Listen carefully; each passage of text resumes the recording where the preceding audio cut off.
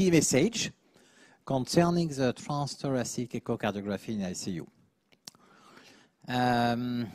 So just some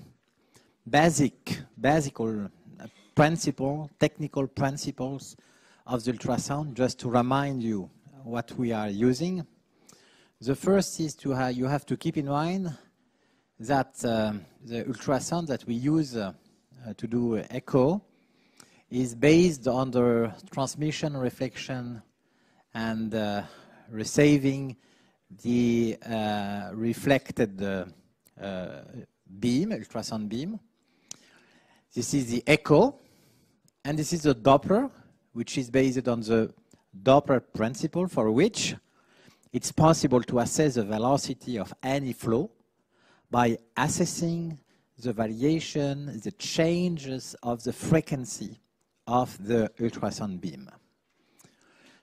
Just to show you that there is different modes using echo. The first one is what we call the M mode.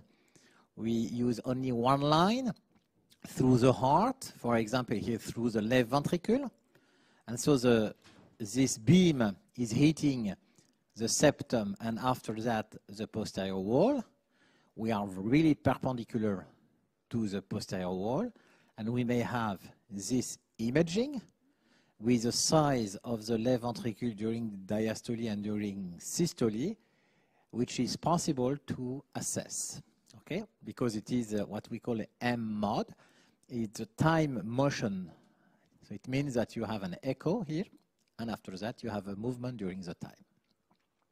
The second technique is 2D imaging. The 2D imaging, you have many different lines, and you can see the heart. The second technique is a Doppler technique. And to the Doppler technique, we can assess the velocity and the direction of the flow. Why? Because if you look at the equation of Doppler, you see that when you have an emission of ultrasound beam which hit a blood flow, so the ultrasound is reflected to the probe, and the reflected ultrasound beam has a different frequency when you compare the frequency to the emitted beam. And the difference between these two frequencies may be useful to measure, to calculate the velocity of this blood flow. So the velocity is easy to calculate when you have the two frequencies. But we have to keep in mind that you have in the equation the cosinus theta. And the cosinus theta is the angle between the probe and the flow. If you are in the same alignment, it means that you have no angle. The angle is 0 or 180. So cosinus of 0 is 1. So you get the maximal velocity of the flow. In contrast, if you are perpendicular to the flow, 90 degrees, cosinus of 90, I don't know if you do remind that, so it's 0. So it's impossible to have any flow. It's impossible to record any flow if you are perpendicular to the flow. Okay? So you should be in the same axis. Okay? So if you follow me, if I put a probe here at the apical part of the heart, so I will be in the same axis that all flows, left atrium, left ventricle. Flow, the filling of the left ventricle in this direction. So I am in the same axis as my ultrasound beam. Okay, agree? After that, the ejection, left ventricle, aorta. This direction, the same direction. You can assess it. Now, mitral regurgitation, left ventricle, left atrium. From the apex, I am in the right position. Aortic regurgitation, aorta, left ventricle, in the same direction. So if I want to assess flows using Doppler, you should assess this flow from the apex. Okay? If I want to analyze the heart, I should be in parasternal position because I am perpendicular to the walls. But from a parasternal, it's not possible to assess the flows because I am perpendicular to the flows. Cosinus theta, 90 degrees, 0. Okay, so you have always to keep in mind that you should pay attention of the angle between your flow and your ultrasound beam. Because if you have, for example, 20 degrees, so you will decrease, you will have an underestimation of the flow. Okay? More the angle increase, less the velocity will be recorded. Here you are 1 meter. Here you have an angle of 40 degrees. You have only 60 centimeters per second. That's very important. Okay. So, just to show you that it's possible to assess the velocity. It is one information. The second information, because you have F0 minus F1, if the flow is moving far away from the probe, so you will have a negative result. So if you have a negative result, it means that your flow is moving far away from your probe, and then you will have a negative flow. In contrast, for example, here, if you analyze from the apical part of the heart, if you would like to assess the aortic flow, the ejection flow from the left ventricle into the aorta, the flow is in this direction, your probe is here, so it's going far away from the probe. So you will have a negative flow. Okay? If you have a flow which is moving toward your probe, you will have a positive flow. Here, for example, it is a filling of the left ventricle. The filling of the left ventricle is from the left atrium into the left ventricle. This direction. Okay? So, two information, the velocity, the maximal velocity, and the direction of the flow. And that's exactly what you have here on the spectral Doppler. You have the velocities. Here you have the range of your velocities, the scale with different velocity. For example, here your aortic blood flow is 1 meter per second, and you see that the direction is far away of the is moving far away from the probe because you have a negative flow. Good? Understand? Sleeping. You need some perfusion of caffeine, I think. So when you use a pulsed Doppler and the continuous wave Doppler, it's not only to have a velocity. Because what can we do with velocities of flow? We are intensivists. Okay, 1 meter, 2 meters, 3 meters, what does it mean? Don't care. But now, if I tell you that the velocity of the flow between this first cavity and this second cavity depends only on the pressure gradient between the first cavity and the second cavity. So you may calculate the pressure gradient by assessing the velocity of the flow. If you have a velocity, for example, here at 2 meters per second, so 2 multiplied by 2 multiplied by 4. So 4 multiplied by 4. What did you say? 16. Thank you. Some people are not sleeping. They may calculate as well. It's too hard after the lunch. So that's very important to have this concept in your mind when you have any velocity, convert the velocity into a pressure gradient between the two cavity between which the flow is moving. Okay? Oh. So, okay, I will check if you are sleeping or not.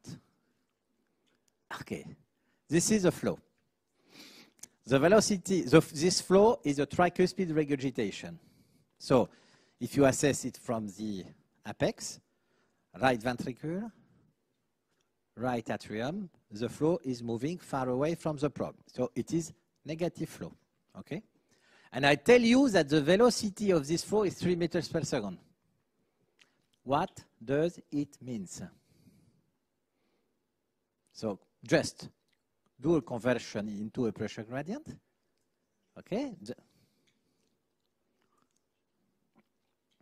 It means that you have 36 millimeters of mercury.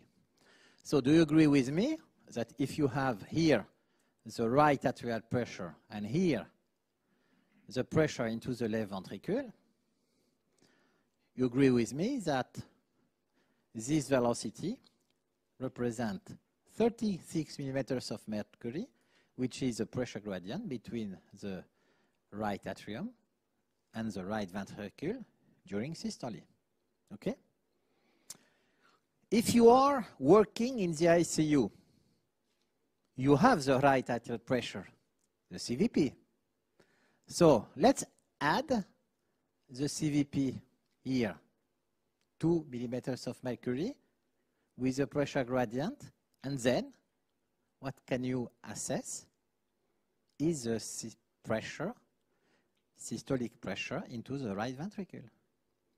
And because you have no pressure gradient between the right ventricle and the pulmonary artery, so you assess the systolic pressure into the pulmonary artery just by measuring the maximal velocity of your tricuspid regurgitation. And we all have a small tricuspid regurgitation. It's like physiological. Okay? Just to be sure that you well understand that, my resident, this crazy resident that we have, you know, incredible. So let's say, so he recorded this velocity of 2 meters per second for a mitral regurgitation. Is it possible? Is there any problem? Convert the 2 meters per second into pressure gradient. So it's 16 millimeters of mercury. Okay? Everybody agrees? Let's see a clinical situation. Oh, sorry. So I did it. Let's see a clinical situation which is really terrible.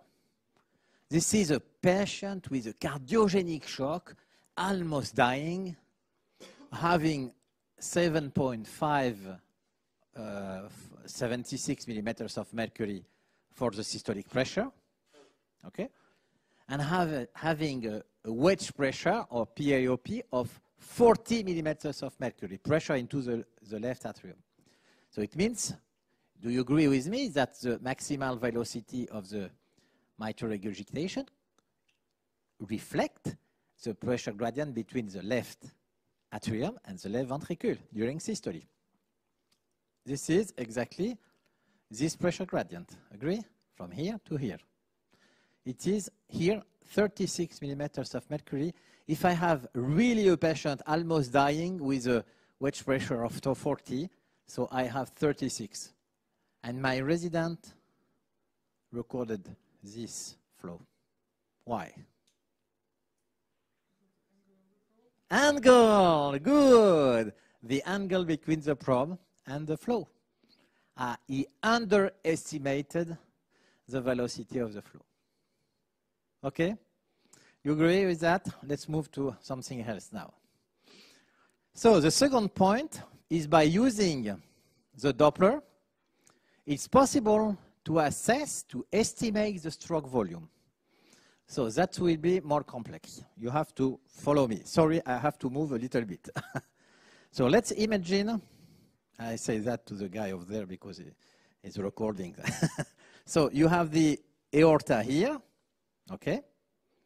the aortic annulus, left ventricle over there, and you have the aorta here. Okay? Imagine that you are during systole. So you have an opening valve, and the flow is moving from the valve, and is going into the aorta until what? Until the closure of aortic valve, okay? So here I am. Do you agree with me that the blood inside the aorta from here to the aortic annulus is the stroke volume? So the stroke volume is everything inside the aorta. How to calculate this volume? We may have to calculate the volume of a cylinder. You should have the area and the length. Agree? So, how to calculate the area? It's very simple. By using echo, two-dimensional echo, it's possible to measure the aortic annulus. And so by measuring the diameter, you convert in an area. Okay? Now, how to calculate the length? Very simple. For example, consider that the flow is moving at the same velocity, always.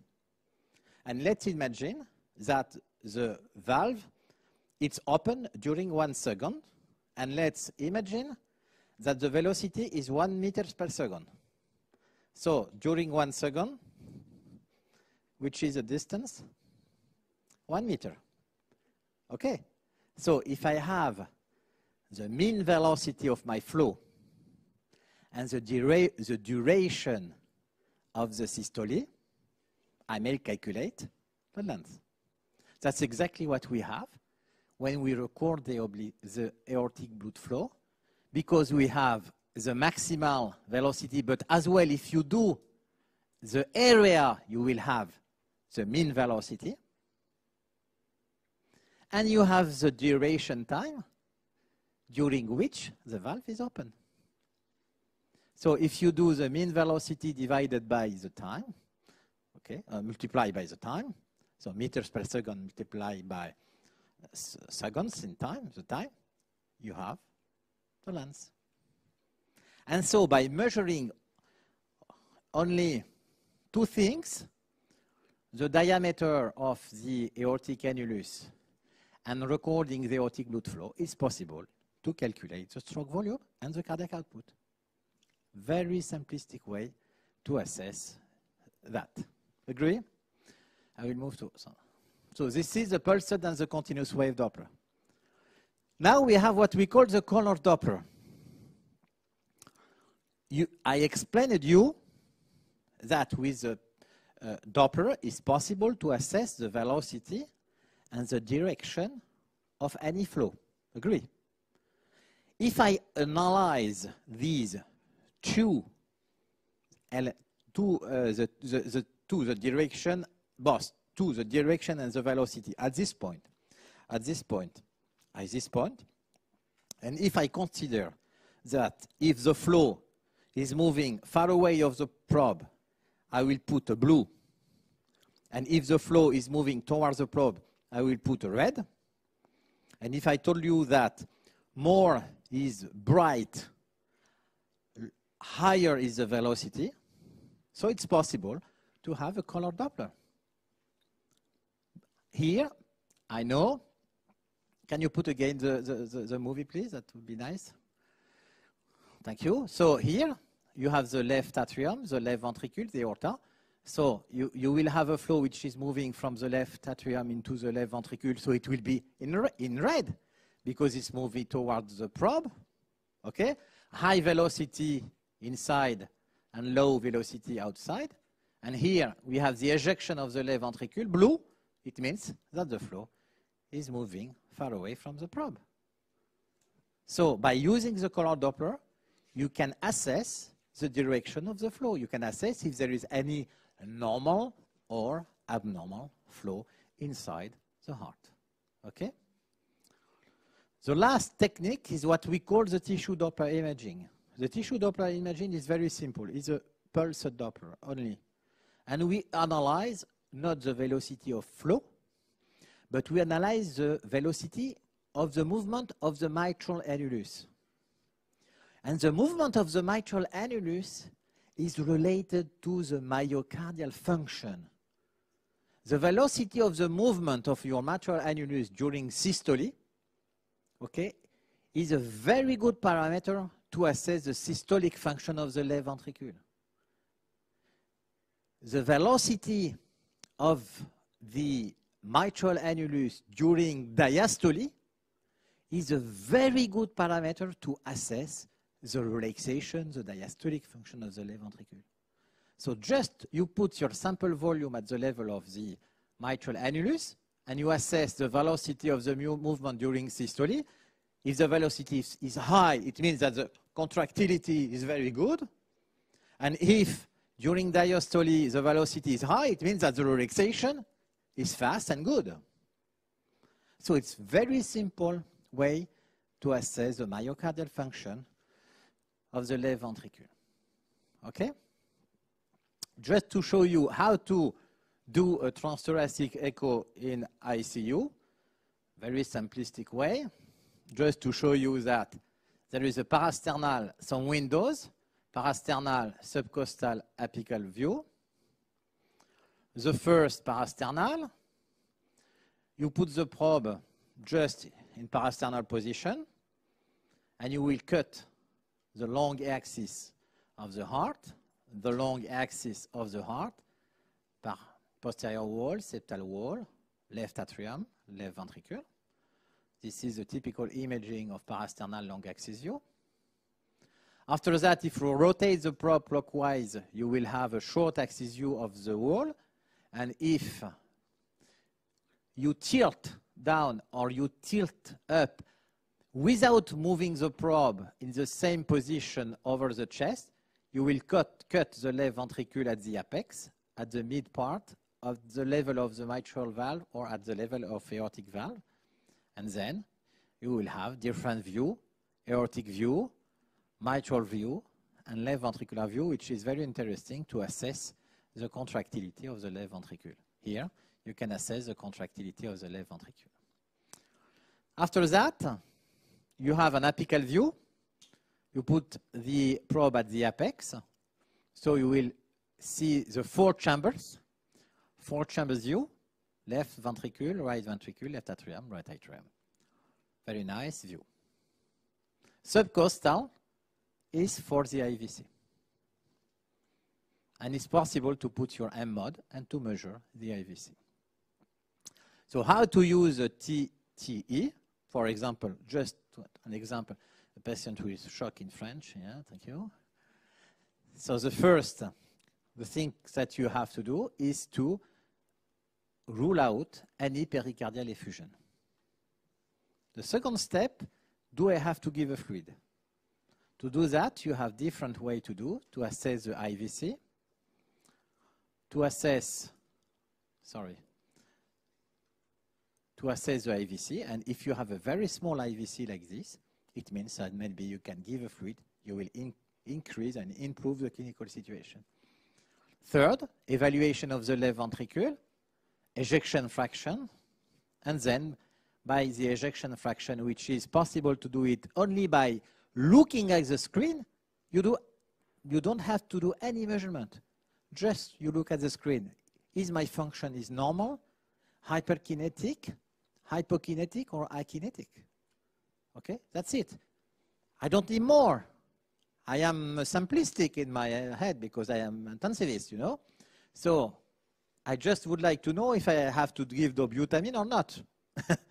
So if I have a decreased ejection fraction, and my patient is in shock, and I have a high blood lactate level, I will start the dobutamine. In contrast, even if I have a high level of blood lactate and level, and if I have hyperkinesia or normokinesia, I will not give dobutamine. So you don't have to do a precise measurement of the ejection fraction. We don't care. Only looking at the screen, eyeballing evaluation. You see that it's possible. The fourth to assess the right ventricle, and it is very simplistic. Very simplistic. You check the size of the right ventricle from a 4-chamber view. If the size is smaller than the left ventricle, it's normal. If the right ventricle has the same size, or if the right ventricle is higher than the left ventricle, it means that you have a problem with the right ventricle. Okay, very simplistic way. For example, here, you see that you have a big right ventricle, a very small left ventricle. Something is going wrong. Okay? So in conclusion, transthoracic is mandated in patients with shock or respiratory failure in ICU patients. Okay? That should be repeated, not only one shot. You give a fluid, you come back to check if the patient is still fluid responder or not, if the patient has a systolic dysfunction or something new. So you have to check. So you have to do the first check. You have to repeat the examination. And I really think that together with the arterial blood pressure, it's enough to manage all patients with shock and respiratory failure.